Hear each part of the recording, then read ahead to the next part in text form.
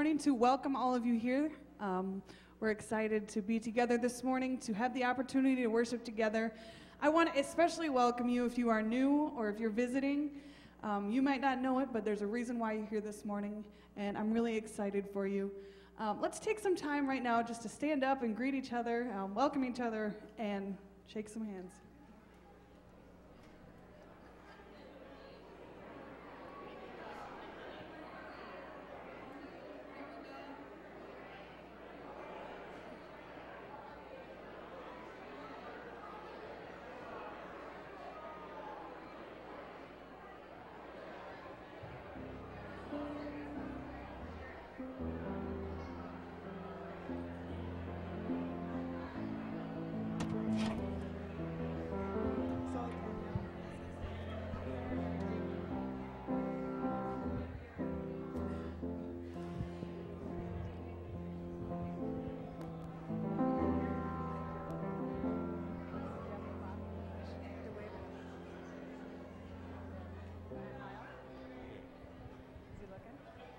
Well, last week might have been Easter, but Christ is still risen indeed today.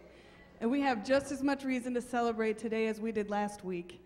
So let's lift up our voices together and let's worship our Savior, for He is risen.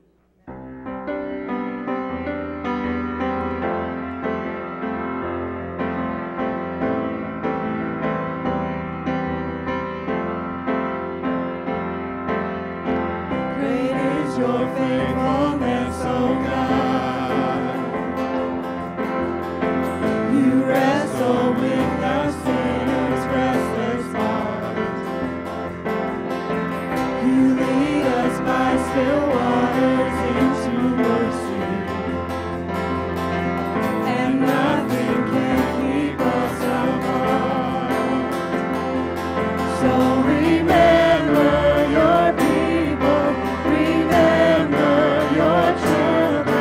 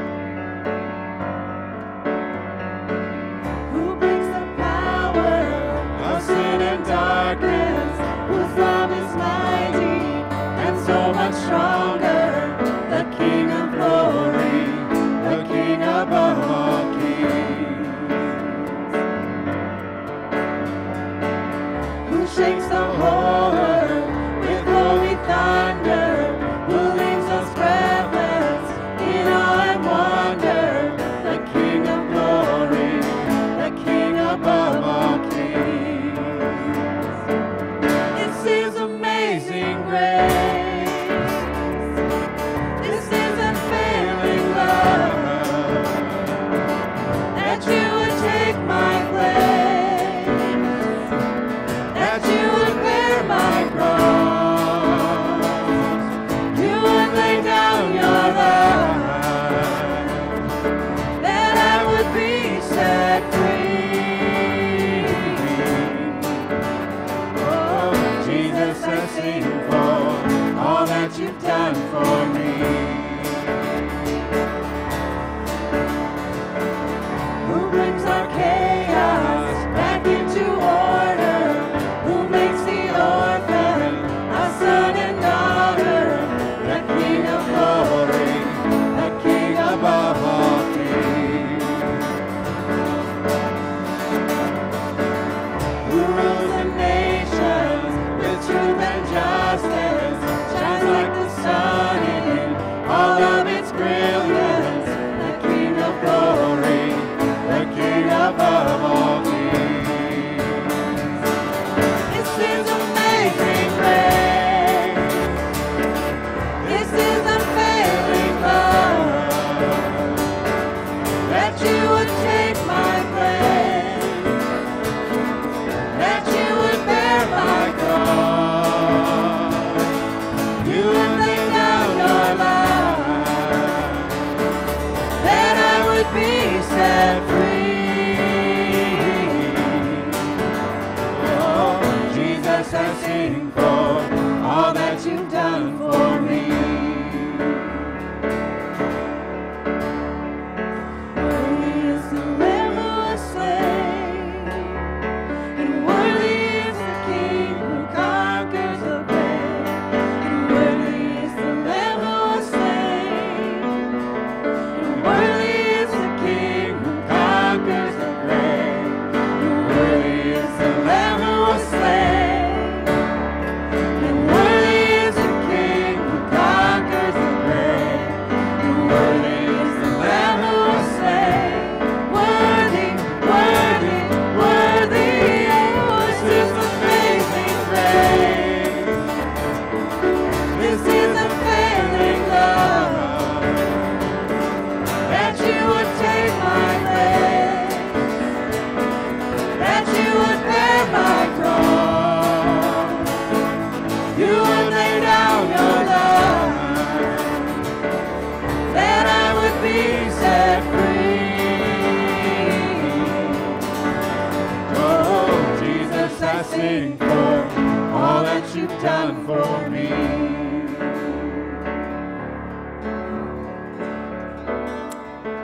Let's turn our hearts to prayer. Please pray with me. And God, we turn our hearts to you and call upon your name. You are the one who is and who was and who is to come. And worthy is your name to receive all glory, honor, thanks, and praise. For there is none like you in heaven above or on earth below. As the scriptures say, to you, Lord, the bright morning star, the root and descendant of David, you are the one who is worthy. We love you, Jesus. So receive our praise. And Lord, we pray that you would tune our hearts and tune our ears to hear your word and your gospel to us today. We love you. In your great name we pray. Amen. All right, friends, please be seated. And I want to give a special welcome from me. It's really good to have all of you here today. It's good. Last Sunday was good, and God's got a great Sunday for us together as well. I want to draw especially your attention to this little, there, got it right side up. This communication card in your worship program. This is a way to stay connected and get connected. And if you've been around here for a little while, it's an opportunity to stay connected. On the backside, anybody can request a prayer or find a little information. I'm going to share a little bit about that in a minute. But if you're new with us, and this is your first Sunday with us this morning, I want you to fill this out.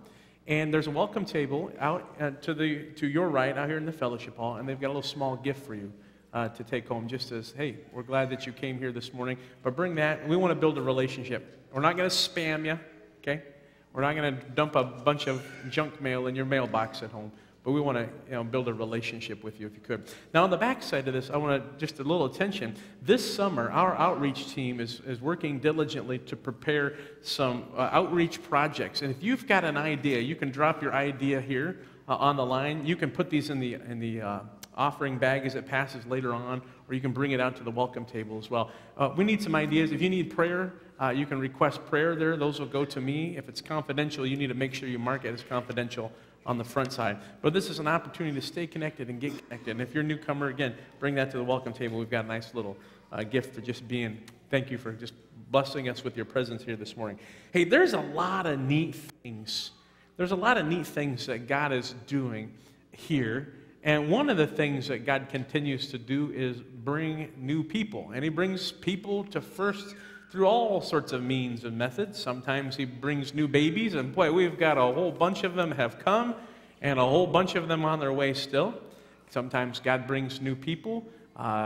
They move into town, and sometimes God shuffles the deck of who He's got where, and He does that. Sometimes God moves upon people's hearts and causes them to believe. And sometimes people get married and they join a church through that. We need to welcome a newcomer with us this morning. Brittany, where are you? Brittany Holter. Oh, there you are. Okay, so Brittany is transferring her membership from the Lutheran Church in Boyden. Is that correct, Brittany? Oh, in Hall, excuse me. And we got just a little bit of a welcome bag here for you. There's some goodies just to say we love you, and we're sure glad you're made a home here at First. Of course, it helped a lot that you married a good man, too, who grew up in the church. But let's just welcome Brittany with love, encouragement. And for any of us, anytime, to be a member of the church is to say, I'm committing myself to the life of this body of Christ here. But we also commit ourselves to publicly living out our faith in Christ. Everybody's welcome. But then sometimes God calls us deeper and calls us to make that deeper commitment to a local congregation spot. We're grateful to have you, Brittany. There's lots of other things that are happening. I just got to find my notes here to make it all together. So on April 19th, you need to come, ladies. You should come to the Taste and See event that's happening. You need to sign up by next Sunday. It's April 19th. It's going to be at 7 p.m., a ladies' event. I'm not a part of any of that for obvious reasons. But Joellen tells me it's going to be excellent, so anticipate that as well. This coming Friday night at 6 p.m. and Saturday morning at 9 p.m. It is the first workshop that we are hosting in the Congregational Vitality Pathway. This is the start of the discernment process that we're asking God, what is your call on this congregation for the next period of years? And Lord, what is your plan for us? It begins this Friday night. You're all invited, but you need to make a little RSVP. So you can give Carla a phone call in the office, or you can return that little sheet you had and that little slip you had in your mailbox a few weeks ago. You can return that, or just give her a call. That's fine. Let her know that you're coming. Write an email if you want to. We need just to head count because at 6 o'clock on Friday there's going to be a meal, and we'll have a little breakfast time as well on Saturday morning. Make your plans according. Really love to have as many people who can be there as can. And then finally, I want to draw your attention to a couple of things. Out in the fellowship hall by the boxes, there's a new newsletter that's come out. Draw your attention there. But with the newsletter is also a call to prayer. Our denomination, the Reformed Church in America, is at a critical time of discerning a very important issue with respect to human sexuality, and we're being called to prayer. So this little packet with the newsletter is out there. Please take that home, and I want you to join me in praying that God's will certainly will be done, but according to His will and certainly His word as well. So I want you to join me in prayer for that. If you need to know or like to know more information, please just give me a call, and we'll sit down for a time to powwow and talk those things over. So there's lots of great things happening. Let's turn our hearts to the Lord in prayer. Please pray with me. Lord, we love you, and we lift our hearts to you. God, there's people we need to pray for today who are in need of your help. Lord, we remember Darla and Dixon Van Materen and the death of Darla's mother Artie and Clay. And we ask, God, that you would give to this family your peace, that you would give to this family your comfort. Your word says that you are the Father of comfort and the God of compassion. So show them, Lord, the comfort that you have shown to us, because many of us around this room today have tasted the awful pains of grief and the loss of a loved one. And Jesus, I pray that you will come and bring your comfort to this family today. But also, Lord, hold out to them the hope that is found in your Son as well. And so we lift them up before you. God, we pray for Elaine Getzlaff. She had, last weekend the opportunity to go home, but it was only there for, a short period of time. And Jesus, we pray now that she's gone to the senior care and is in hospice, Lord, her prayer is that you would take her home. And so we're going to honor that. And Lord, pray that you will take Elaine home to be with you. And thank you that you give believers all confidence to face our own demise, our own death, not with fear, not with trembling, but with confidence that comes from you and you only. And that is Elaine's experience now, and that of Con, her husband. But Lord, soon he'll be left alone as well, and we pray that you will give your peace and your comfort to him. But use us, Lord, and the great care and love of your family here to comfort Elaine, especially comfort Con. God, we bring them before your throne, and we bring before you our brother Thel Boone, too. Lord, Thel is going in for a procedure for his gallbladder. He's got some issues there, and Tuesday that's going to be addressed. We pray for good news, and that you will bring healing to him.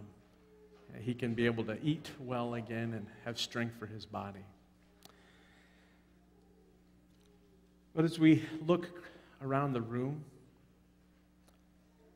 and Lord, we're seated next to individuals. Some of them we know, some of them we may not know. But Lord, each of us are carrying some degree of burden or struggle. That might be with a family member, Lord, who's we're just out of relationship with, and we've been fighting with them for some time.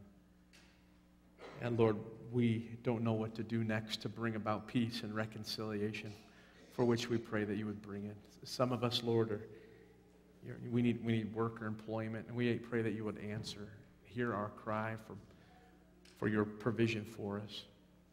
Some of us, Lord, we are burdened down by the weight of depression. We don't like it. We don't know what to do about it. Or Lord, we struggle with the effects of just mental illness generally. Jesus, we pray that you would stretch out your hand and save and deliver and rescue as only you, oh God, can do. Lord, we each come into the room today with heaviness on our hearts for something or someone. And you say in your word, cast all of your cares upon him, for he cares for you. Your word says, do not be anxious about anything, but in everything, through prayer and petition, present your requests to God. So we bring our requests, Lord, here to you generally, but move upon our hearts that as we pray now, we may continue to pray in the coming weeks for ourselves, but Lord, for others as well. And Lord, as your people, make us praying people then. And when someone opens the gap in their heart and exposes the pain within, allow us with all sensitivity and tenderness to ask if we can pray. And for those whom we do pray, whose hearts are weighed down with heaviness and hurt, Christ, we pray that you will break your kingdom into their life and bring healing or relief or reconciliation, or to take that burden away. Lord, use us and hear the prayers of your people as they call upon you. Lord, we lift our prayer to you. We love you. And throughout the week, move upon our hearts to continue to call us to prayer. We love you, Lord. As we sing again, we just thank you that you are our chief cornerstone. You are the firm foundation upon which we can stand. But as that cornerstone, Lord, you reorient our lives to know what is right and wrong. You reorient our lives to know that which is fleeting and failing in this world and to that which is everlasting. Lord, you set our lives aright. We just thank you that you are our cornerstone. And on you and you alone can we solidly stand in this world. So we bring our praise to you still, Christ, and minister to us as we sing. We love you. In your name we pray. Amen. As we continue to worship, we would like to welcome you to stand and sing with us.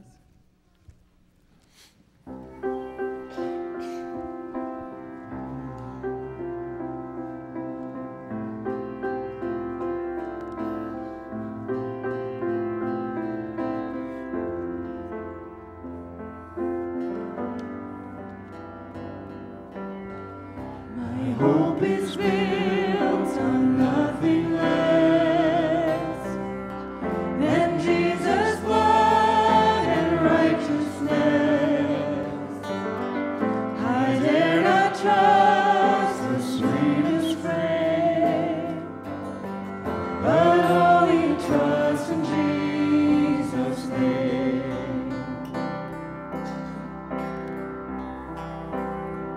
My hope is built on nothing less than Jesus' blood and righteousness.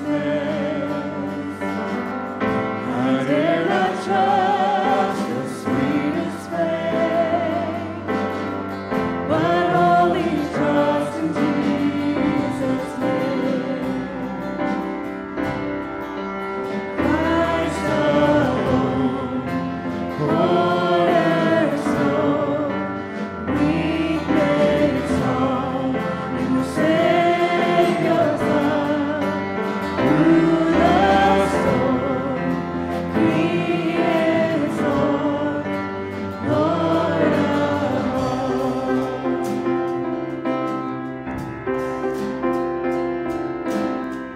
When darkness seems to hide its face, I rest on His unchanging grace. In every high and stormy gale, my anchor holds within the veil. My anchor holds within the veil. Christ alone,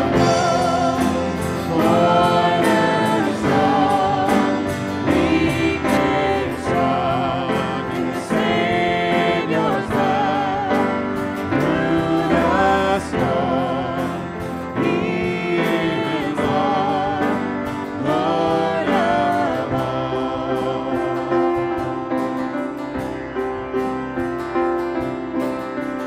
When He shall come with trumpet sound, oh, may I then in Him be found, dressed in His righteousness alone, faultless to stand before the throne. Christ alone, cornerstone, weak made strong in the Savior's love. Through the storm, He is Lord, Lord of all. Christ alone, cornerstone,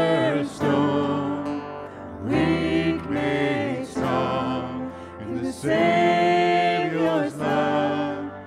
Through the storm, He is Lord, Lord of all.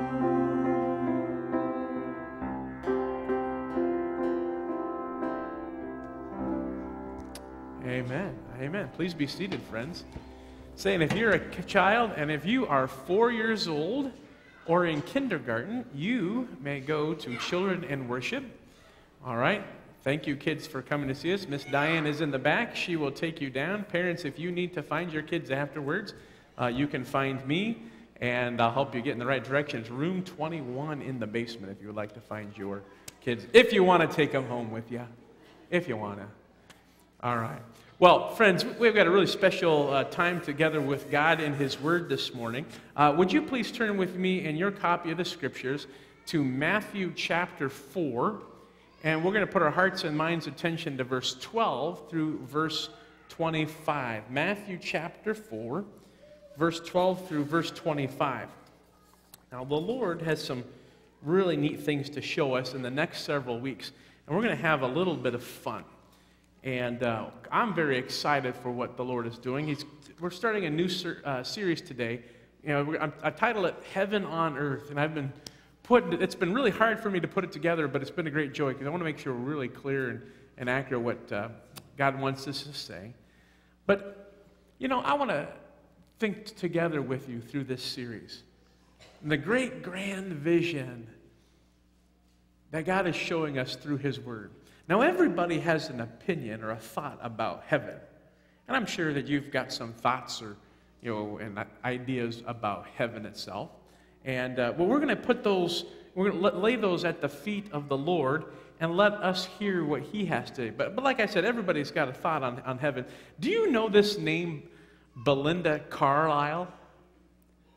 Do you know? If you don't know the name, you probably know the famous song that she sung. Now, I'm going to probably age myself a little bit here, but do you remember the days of going to the roller skating rink? I sure wish we still had our roller roulette. That was so awesome.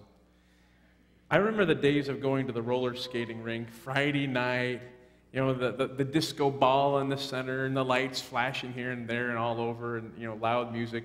Not bad music. There was a song that kind of touched my heart when I was a kid. Oh boy, now I got to sing it. Maybe it's better that I don't sing it because it's a woman sang it.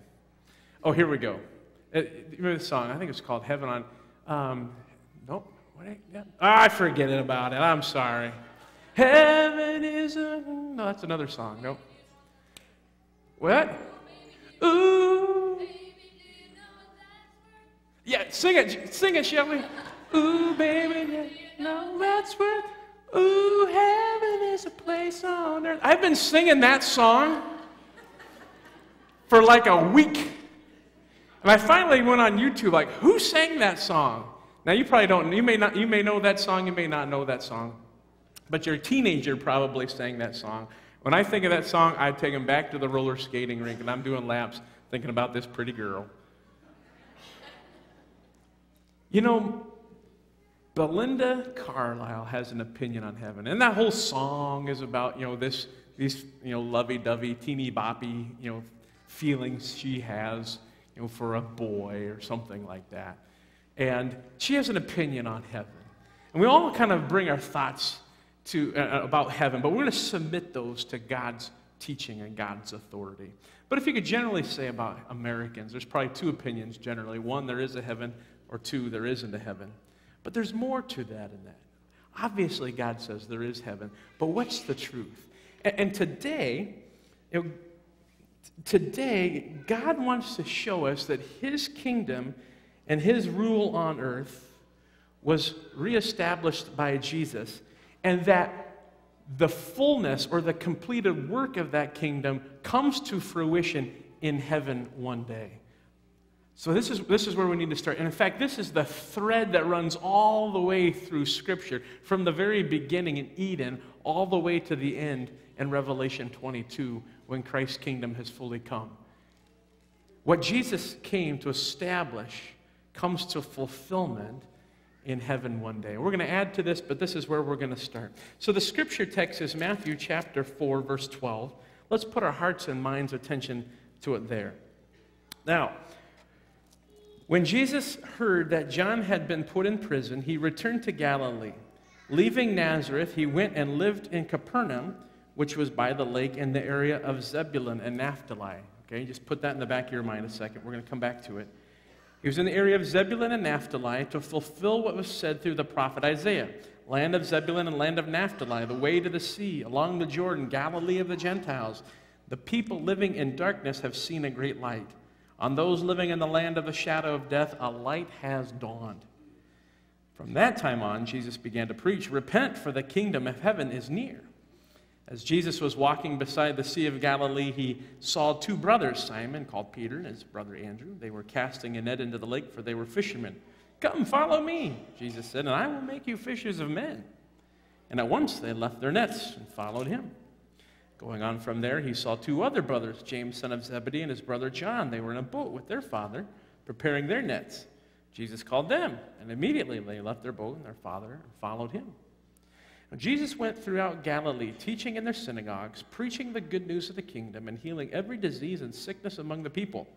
News about him spread all over Syria, and people brought to him all those who were ill with various diseases, those suffering severe pain, the demon-possessed, those having seizures, and the paralyzed, and he healed them. Large crowds from Galilee, the Decapolis, Jerusalem, Judea, and the region across Jordan followed him. This is the word of the Lord. Thanks be to God.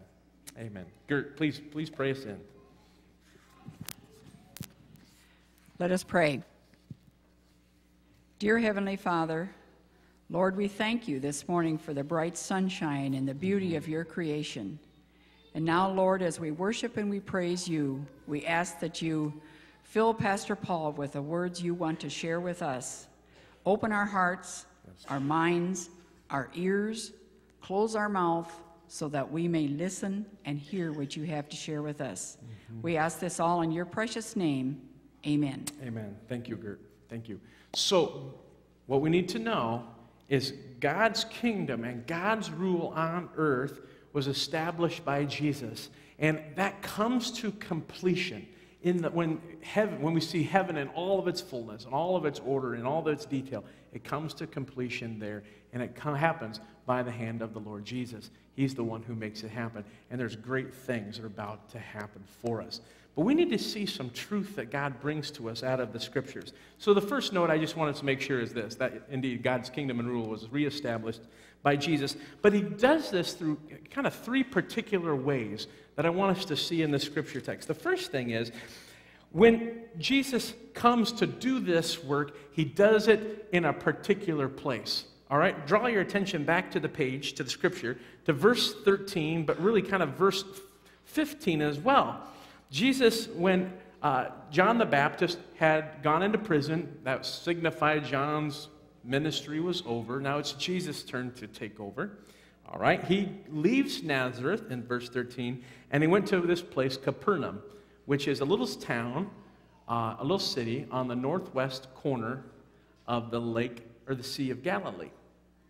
Now, Capernaum is in a general region of the territories of two ancient tribes of Israel.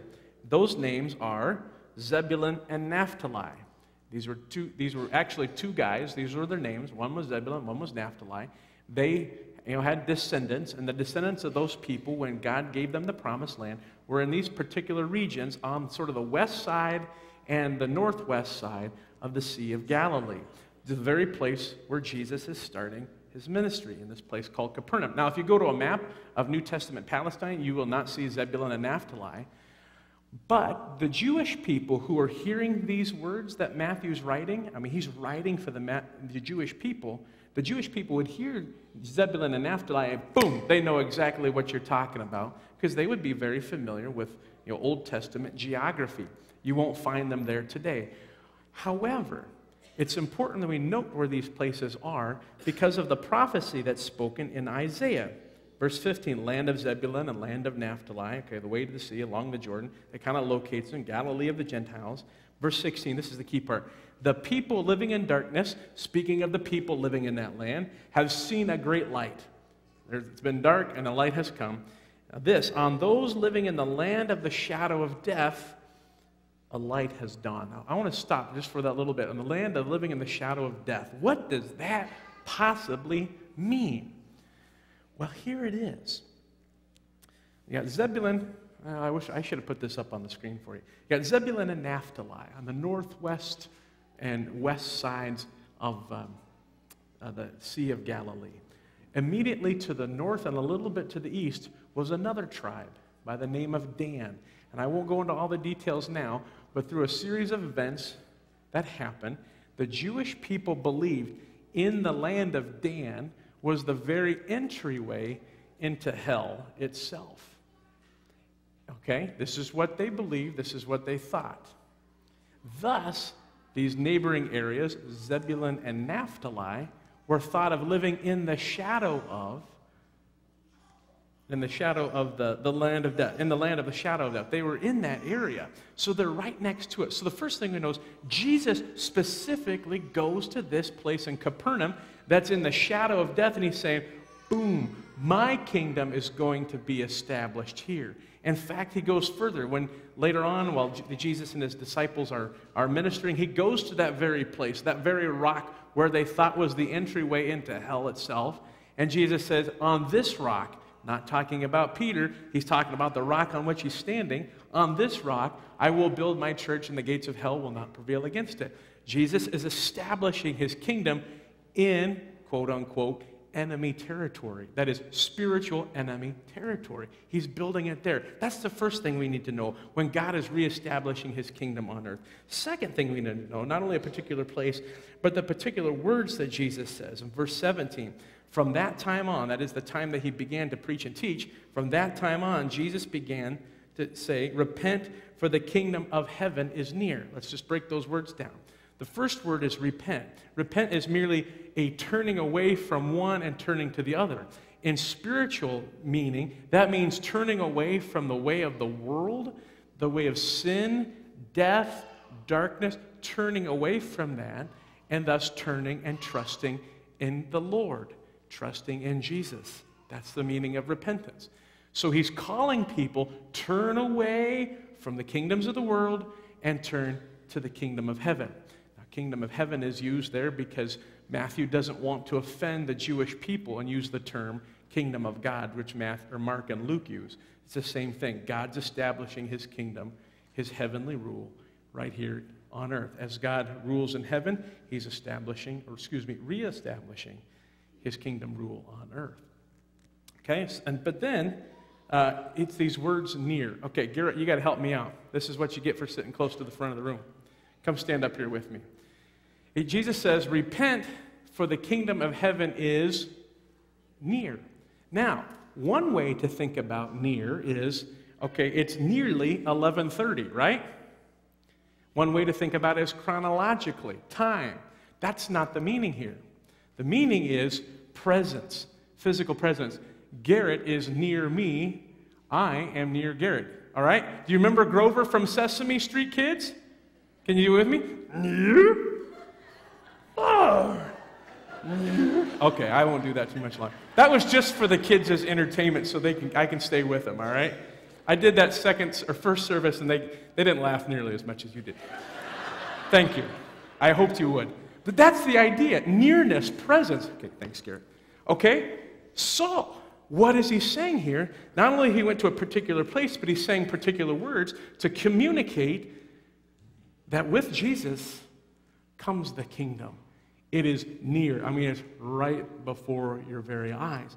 But he backs that up with particular deeds and actions. Go down to verse 23, 24, and 25. So Jesus is going around all throughout Galilee. He's teaching in the synagogues, preaching the good news of the kingdom. That is, through Jesus, God is reestablishing his kingdom on earth. And then the news spread everywhere. All over Syria, all over the region. And people brought to him all who were ill with various diseases, those suffering severe, the demon-possessed, those having seizures, and the paralyzed, and he healed them. Now, if there's one thing we know about the truth of heaven, that there isn't any sickness, right? I mean, this is the testimony of Scripture. We know from Revelation 21:22 that there is no more mourning, crying, or pain. What's the source of a lot of mourning, or death? What's the source of mourning, crying, or pain? A lot of it is sickness. In heaven, God takes these bodies of ours and heals them. We had a wonderful conversation. I sat in during a Sunday school hour with a group of older members of the congregation, and they looked forward to this great healing that God would bring. Some of them shared about their spouse, their husband, their wife, who had gone before them to be with the Lord, and the healing that they experienced really through death. It gives them hope. If there's one thing we know about heaven is that God stretches out his hand and he heals. But boom, right here in the very midst of this ministry, when the kingdom of God has come near, here Jesus is, carrying out the signs of the kingdom. Paralyzed people can walk. Those who have diseases are healed. Those with severe suffering and pain are relieved. Did I get them all? There we go. And the demon-possessed. Those who are tortured and possessed by demons, they are set free. Jesus is reestablishing the kingdom of God, his reign and his rule here on earth. Now, the reason I say reestablished is because God's had this intention to work through people from the very beginning. Let's go over here. You know the story from Eden. God created the heavens and the earth, Genesis chapter 1. Genesis chapter 2, the Lord creates the garden in Eden. And that was intended, when he created people, God gave them the command to have dominion over all creation. That is, go and rule as I would rule. And that's the intention of being someone made in the image of God, that you would reign over the earth and rule over the earth as God himself would. That is, all humans, all together. But we know that failed because you go to Genesis chapter 3, they eat the forbidden fruit, they have the knowledge of good and evil. Well, God didn't fail, but people failed. Then we see the Lord raises up, the wickedness came in the land, and then the Lord raised up Noah, and then it was his descendants, but then they had the Tower of Babel. They rebel against the Lord because they want to get back to God, but God's saying, no, that's not the way it is. I come down to you. He gives up on them again. And then finally, he raises up Abraham and his descendants. And now this is the time. Now this is it, when God's going to reestablish his rule. But every time we see human beings failing, so finally you get to Jesus, who himself is human, but not just any human, but fully God at the same time. And he's reestablishing his kingdom rule. By the time you get to Revelation 21 and 22, you see this kingdom rule come to fruition in our very midst. Jesus establishes it, and it's going to happen. Now, this is what we need to see. So there's a thread that runs all the way through Scripture. God seeking to establish his kingdom rule. And he finally, so to speak, does it because he does it himself. Where people had failed, God comes to reestablish his reign and his rule. So, in the end then, he went to a particular place, he said particular words. Here's the last thing. The kingdom comes in all of its completed order when Jesus finally returns again. I love the hope that we get here. All of the little things that give a little taste of the kingdom, all these times when Jesus healed various diseases, healed people suffering in severe pain, the demon-possessed, all of these things are little tastes of the kingdom. But there's going to be a day, a great and glorious day, when all things shall be made new. When the kingdom comes in all of its fullness, in all of its completed order, when Jesus Christ returns again. And through the human beings again who are no longer tainted by sin, through human beings again, the rule of God is established over the entire earth when Jesus comes back. And until then, we get these little glimpses. We get little tastes, that's what I kind of call them, of the kingdom that has come and still is coming. We get little taste, little flavor. I always think of Thanksgiving. You walk in the door at Mom's house at Thanksgiving, and you smell the turkey. You smell the stuffing. You smell, the pumpkin pie, and you get a little whiff, and you know what's coming. And every little time, one of these things breaks into the present. we know that the kingdom is coming. I had somebody share the story. Marv actually gave me permission to share this story after first service. Now, many of you know Marv and Reeson. Marv, part of this congregation has been for many, many years. Marv has a son, and I don't remember his name off the top of my head. Can someone help me out? Grant, that's right, Grant. About 2 years ago, Grant's wife was diagnosed with stage 4 cancer. And nearly all hope was lost for her. But they didn't give up hope. They still continued to trust the Lord. And they prayed, and they prayed. And in their church in T in South Dakota, they had a whole prayer time just dedicated, asking God to stretch out his hand to heal this woman. I mean, she was on the last little bit. And you know what God did? And he doesn't do this every time. And I'm not sure why he doesn't do it every time. But he did it this time. He stretched out his hand. And Grant's wife was healed. In fact, just last week, she had a checkup. She's been going every 3 months for a checkup. And the cancer, it's still gone. What is that? That's a little healing, but it's a sign of the kingdom that breaks into the present. And these are just little tastes, little foretastes of the kingdom that has come and is coming into the world. It's the sign of the kingdom that will come in heaven in all of its fullness. When we won't have to deal with these things like diseases or pain, we won't have to deal with these things like cancer. We won't have to deal with things like heart disease. That'll be good because we all like our burgers and red meat, don't we? We won't have to deal with those things anymore. Because when his kingdom has fully come, those things are gone. We won't have to worry about death anymore. Because when his kingdom has fully come, there is no more death. Can you imagine that? Life for eternity? Imagine that for a second. We only know birth and life and death. But what happens when there's no more death? You just keep on going and going and going and going and going.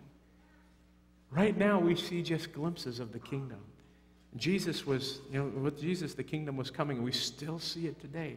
We see it with every person whose eyes are opened, and they come to believe, and God moves upon their hearts and to profess faith in the Lord Jesus. That's a sign of the kingdom. It continues to grow.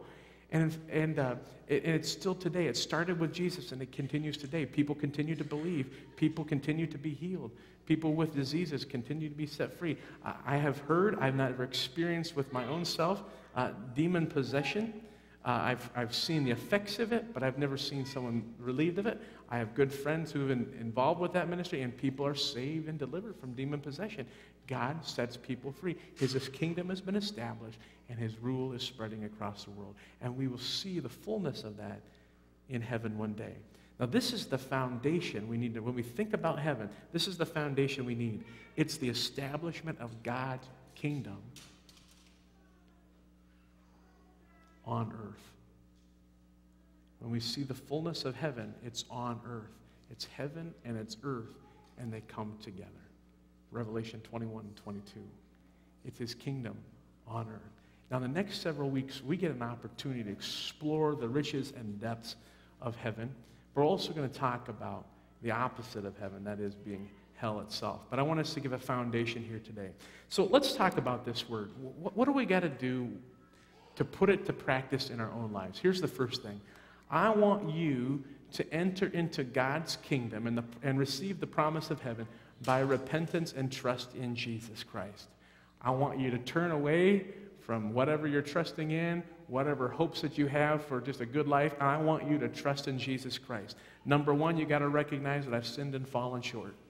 Number two, recognize that Jesus was my sacrifice on the cross for my sin. And trust in him. Like we might trust our spouse to go to the store and buy the list of groceries. We trust in Jesus that he's done everything for us already on the cross. I want you to enter into God's kingdom and the promise of heaven by repentance and trust in Jesus today. Now, why today? Because we don't know if we'll have it tomorrow. Well, I might have it tomorrow, but you might not have tomorrow. And you might have it tomorrow, but I may not have it. We don't know if any of us has a tomorrow. We only know what we have right now. And it's time to respond. It's time to turn away and repent and trust in Jesus. It's time. Today's the day. Scripture says today is the day of salvation. Friend, it is for you today. That's the first thing I want you to do. And if you're making that decision today to follow Jesus, I'd like to meet you and help you along the path, help you to grow in this new relationship with Christ. Here's the second thing. I want you to follow Jesus to establish, really to help establish his kingdom on earth. I didn't make any mention so far about James and John and Peter and Andrew, but they're a key part of this story. Between Jesus saying, repent, the kingdom of heaven is near, and him, in the summary of all the things that he did, you have the story of Jesus calling these guys with him. They have no clue what they're getting into. I think they have a little clue, but they have no clue of the fullness. But what do we see about these guys? They walk along with Jesus for a period of years. We see them then learning what they know, learning what they do from Jesus, whether that be healing people. We see them doing that. When we see them teaching people, they're doing that. We see them, after Jesus has died and risen from the grave and ascended back to the Father, the Spirit comes down. We see them teaching and leading the church. We see them doing the same work Jesus did, establishing God's kingdom here on earth. Now, we often think of these guys, Peter and Andrew, James and John, like heroes or something. Believe me, they were just like us, pretty ordinary people. For instance, they're sitting in the boat when Jesus calls them. They're just regular guys. And that's what God does. He takes regular guys and uses them for his kingdom work. I want to give you a couple stories, quick stories. Number one, many of you know this gentleman from our church. His name is Thel Boone. I prayed for him earlier. He's got a little procedure coming up this week. Thel Boone has been a part of this congregation for years and years, but also particularly helpful in the ministry work that we have done in the past and will continue to do in Haiti.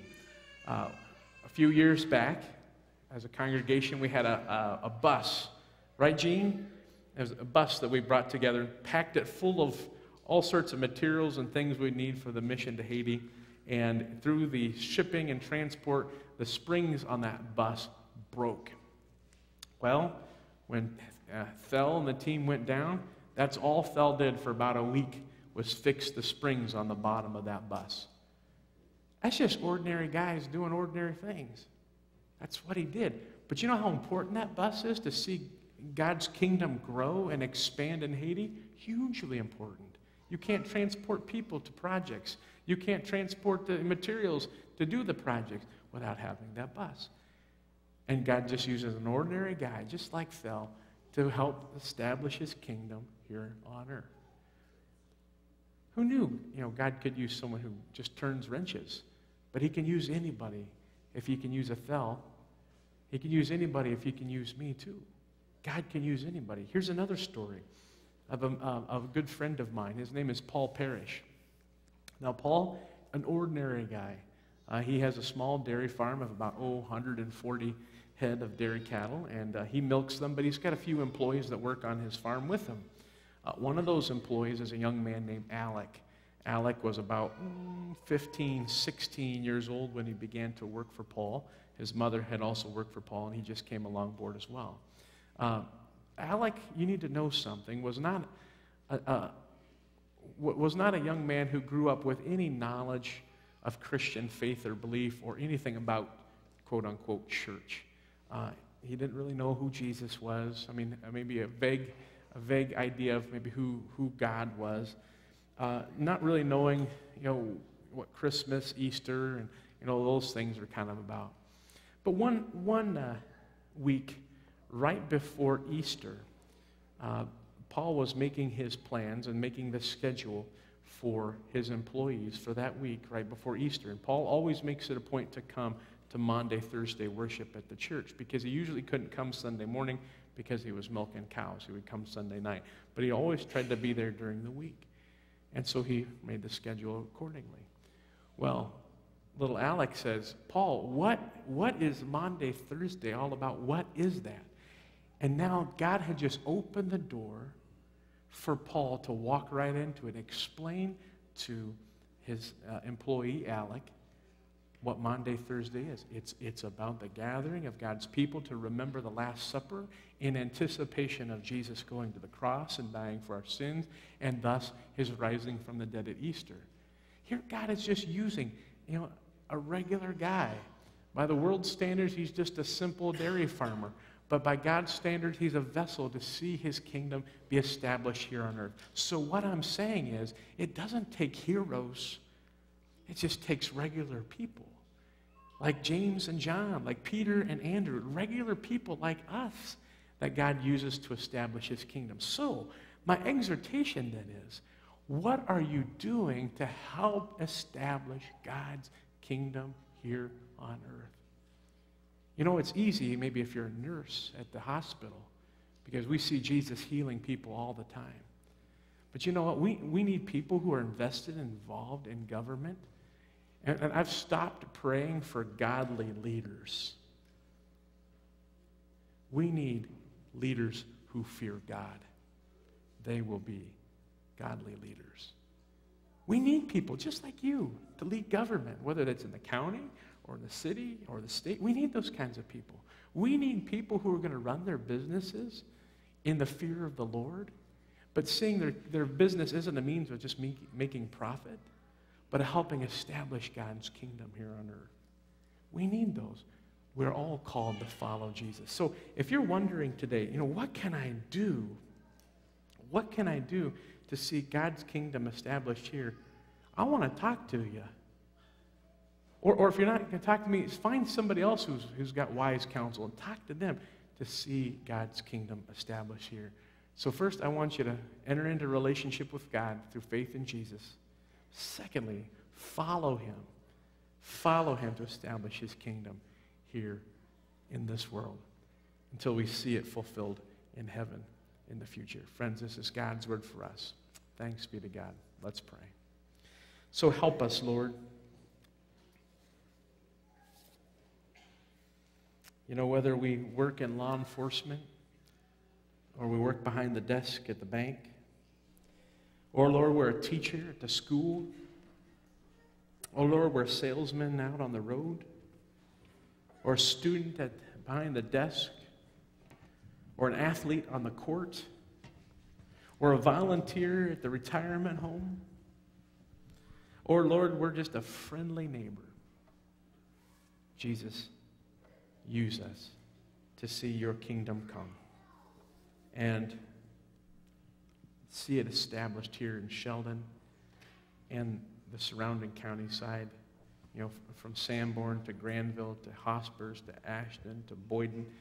Lord, may we see your kingdom come and use us to establish your kingdom here, we pray. In your name we ask. Amen.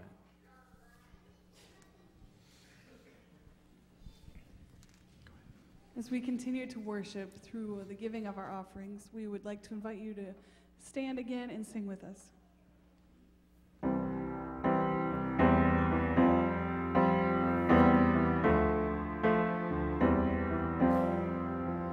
And I hear the Savior say, thy strength indeed is small. Child of weakness, watch and pray. Find in me thine all in all.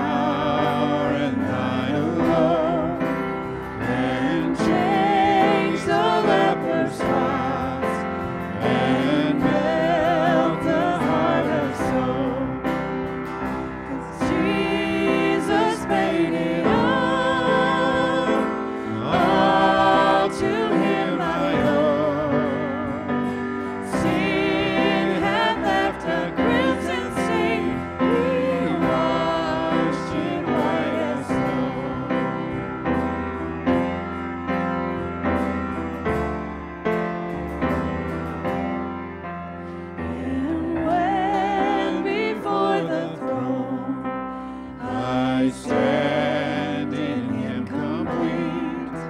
Jesus died my soul to save. My lips shall still repeat. Jesus paid it all to Him I owe. Sin had left a crimson stain. He washed it white as snow. Sin had left a crimson stain. He washed it white as snow. He washed it white as snow. He washed it white as snow.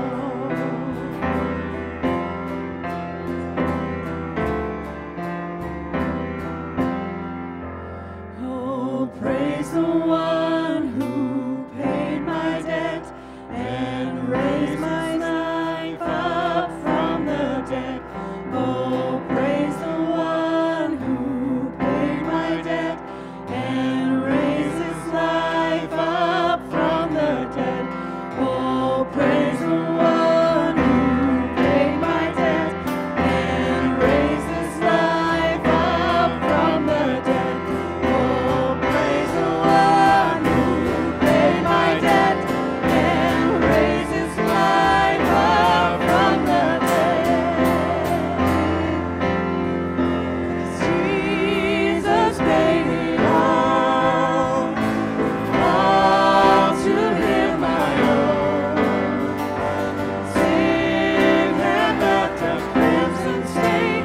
He washed it white as snow. Sin had left a crimson stain. He washed it white as snow.